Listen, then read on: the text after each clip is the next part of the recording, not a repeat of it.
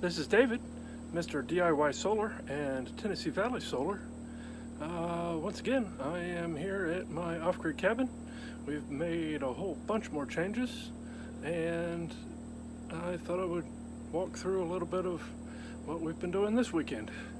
Out here on my deck that we have upgraded, we added 8 feet to this, and it's a whole lot more spacious. So I want to walk through this and show off a few other things that we've worked on and kind of walk around what we're working on now. Thanks, and I hope it's useful. And here's the deck. It used to be 2 sections of 10 by 8, so 16 feet up to that post right there. And so we added another 8 foot, and that helped a lot, and we got a whole lot more space. We're hoping to work on putting in some countertops in here and over there, and it will kind of wrap around the side. This is our makeshift shower and the gas propane stove that we cook with. And now we have room for several chairs, and it's a whole lot more comfortable up here. Also put in a concrete pad, or a gravel pad here, so it's kind of nice. I can drive up here and park here and unload right straight onto the deck. We're hoping to cut back. There's kind of a 3-foot cliff right there, and cuts up to more like 6 feet back there. So we're going to cut that back. Probably we're going to take that tree down, and this whole area we're going to cut that back up to in front of where that IBC tank is, and hopefully it'll be all level over here. At some point we hope to build in this area right here, but for the meantime it'll give us parking and a lot more flat space right here.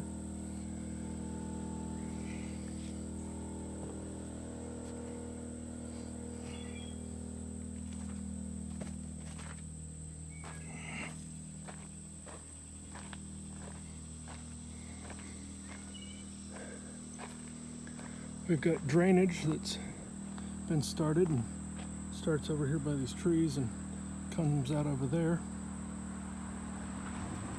And we're piling up dirt right here. Hopefully we're going to have a pond over there on the outside of that dirt, and figuring out how we're going to make it so that the pond doesn't overflow over the top of this dam that we're making here. And while I'm standing here, today we finally got our shipping containers moved. I got those pushed into place today, and so that's nice. We're finally got those where they need to be, so I can start to clean up inside of the one that I had started to use as a shop. Everything's a mess in there, and the other one we can actually start to store stuff in.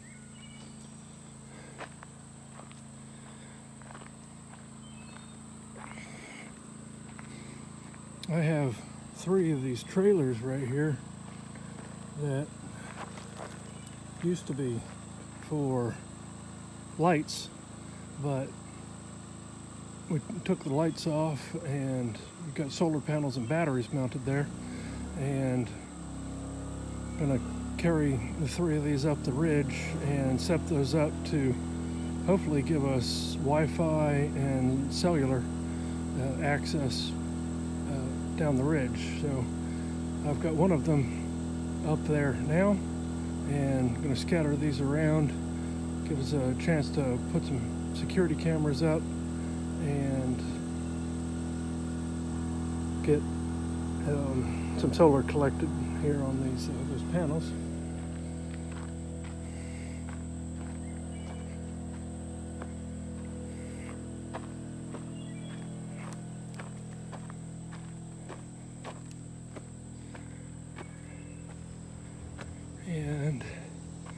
this is finally starting to come together up here.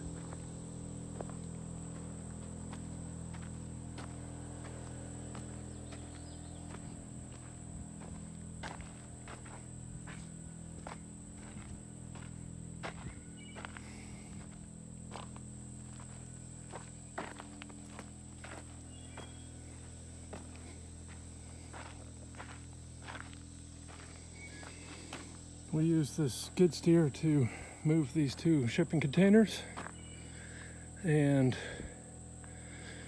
where the skid steer is currently sitting at, I'm hoping to have like a lean-to shed built on the side of that container right there, kind of give a place to park four-wheelers and lawnmowers and that kind of thing.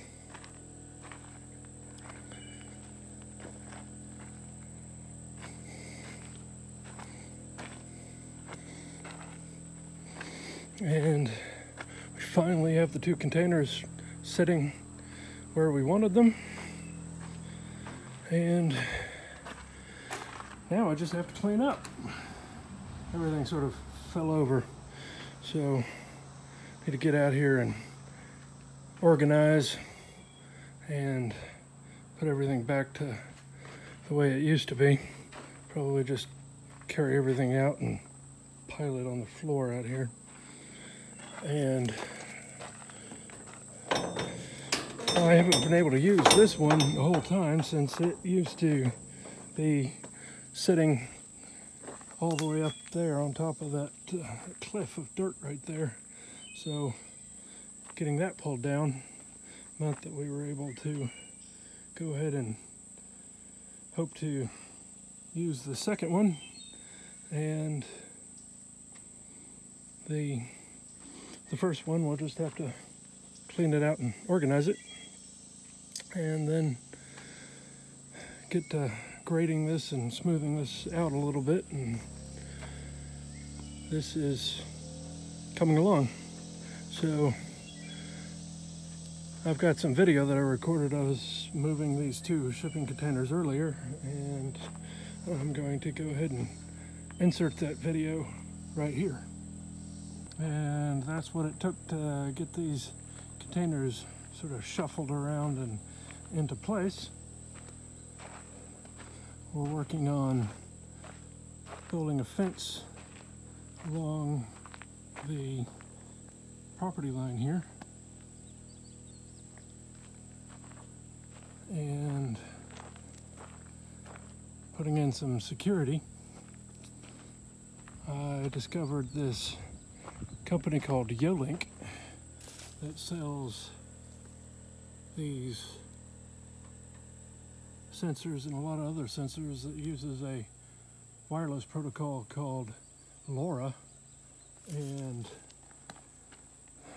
LoRa is a very long-range, low-energy wireless communication protocol that allows this sensor to communicate with a base station that's all the way back there in the cabin, and lets me kind of keep an eye on what's going on around here. And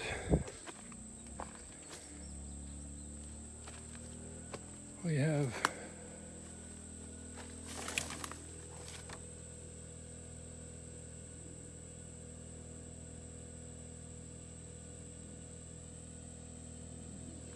this fence going in.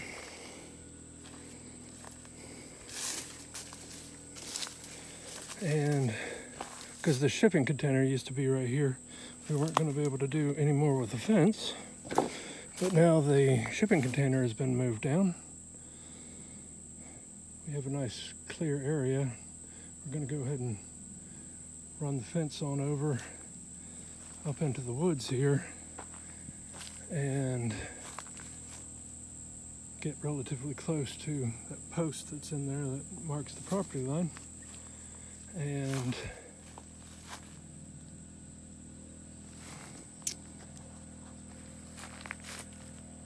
we got the shipping containers pretty level and close to about the same level with each other. Now that these are here, once I build the there's gonna be a lean-to shed there, and that roof is there's gonna be a roof right there, and I'm gonna mount solar panels on top of that roof. So I know I haven't been talking a whole lot about solar on my channel. A lot of what we've been doing has been to prepare for several solar projects that we're working on right now. So we're hoping to get that solar there. I'm probably going to have to cut down these poor trees right here because they are casting quite a bit of shade on top of the containers. So it's July and it's about 6:30, so I'm definitely about half shaded right now, and so I'm gonna have to cut back quite a bit of the tree cover here to make it so that we're not shaded here. Of course, got a lot of trees that go on up the hill there, so there's only so much we can do without cutting down lots and lots of trees. But we'll clean this up a little bit and open it up so we've got less shade here, and put that roof there across there. That way south. So we're gonna have a roof surface here, put all those panels on top, and then we'll really be able to start producing some solar power. Once I put that array up there, all of the panels that are down there leaning against the cabin and in front of the cabin, we'll take all those down, get out of the way, and this will be our main array of solar panels. All right, I'm going to drive this trailer up the hill, and I'll catch you here in a second and add that on.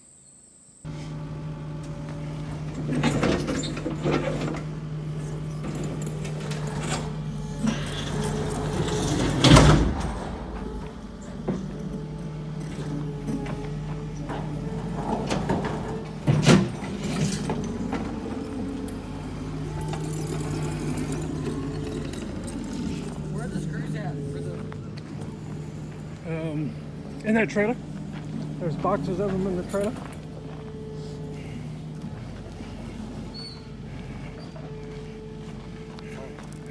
You'd be famous on YouTube.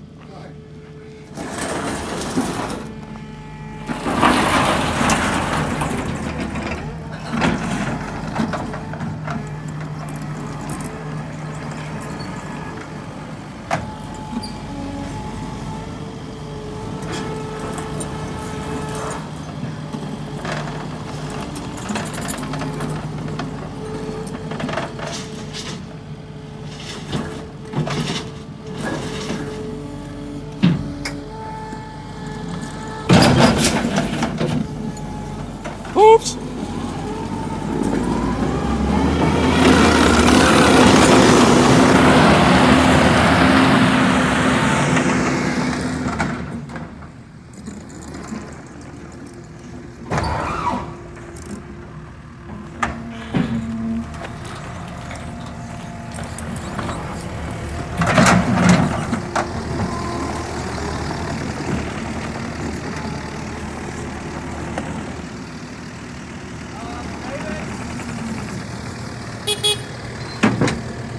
Did that just happen?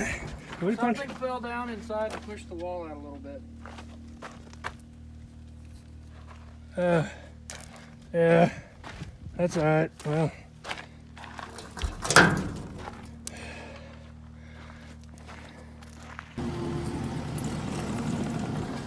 This is how we grade.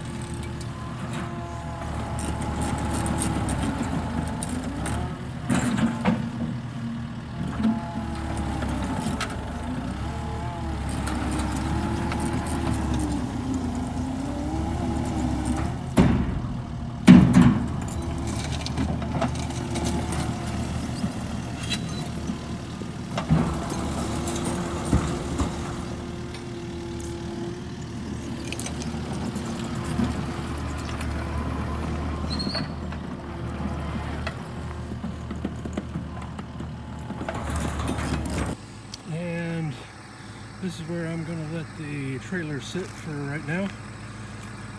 We're going to get some more of this brush cleaned out and start to put this mast up, and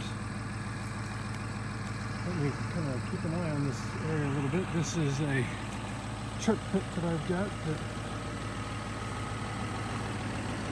we cut down some trees a couple weeks ago, and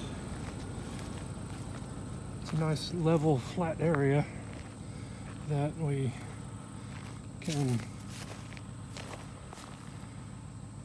have to, we're probably going to set some more shipping containers here and store lumber in for small business that I'm working on. One of the neat things about this particular spot is that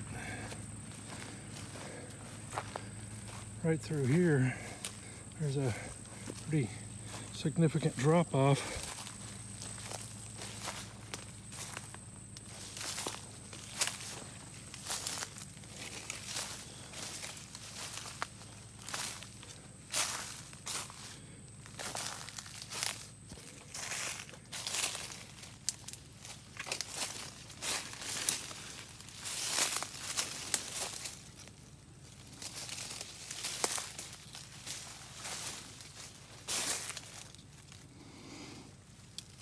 It's a pretty significant valley back here.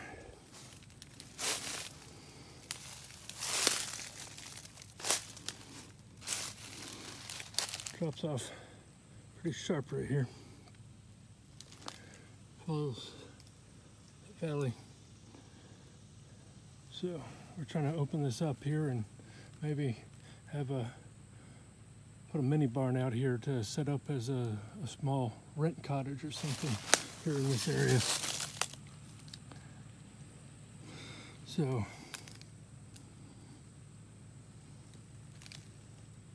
this is the next ridge over on my property, and the ridge goes, that ridge is significantly higher than this over here.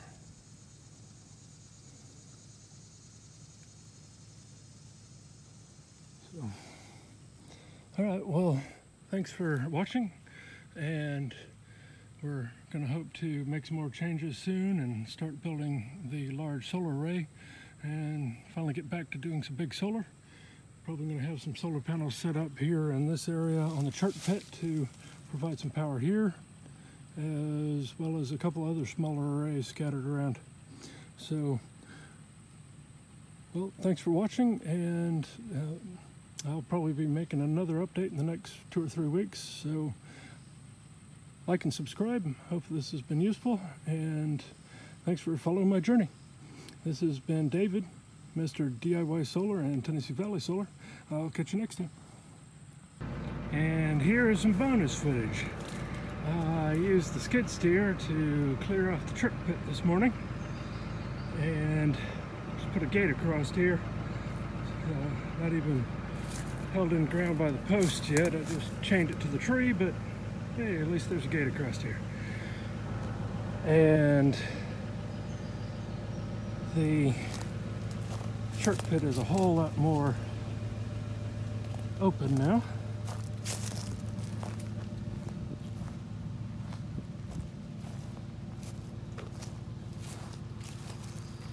A whole lot better than it was yesterday. So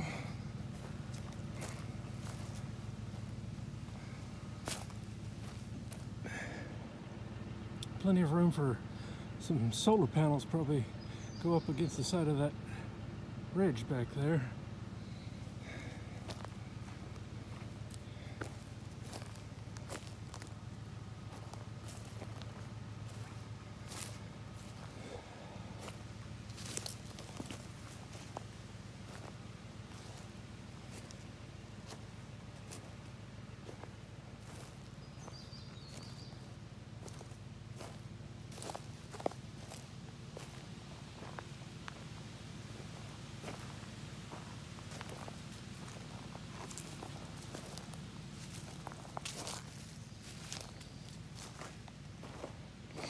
Took all the trees I pushed over and made them into one pile right there.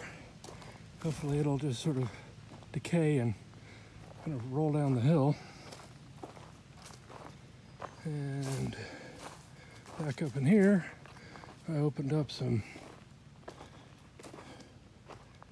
little bit of a clearing where you can walk most of the way up to the side of the hill.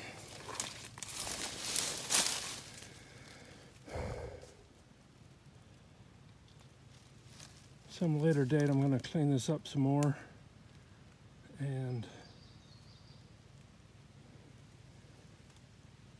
maybe build a little deck right here or something right on the side of this cliff here.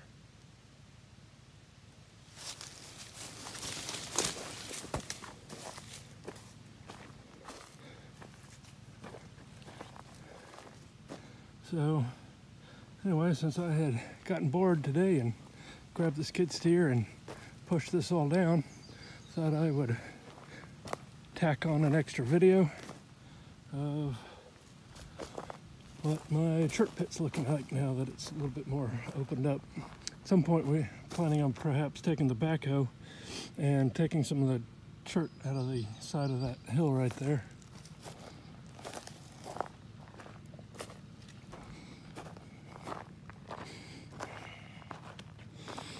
The skid steer does a great job of just pulling trees right out of the ground.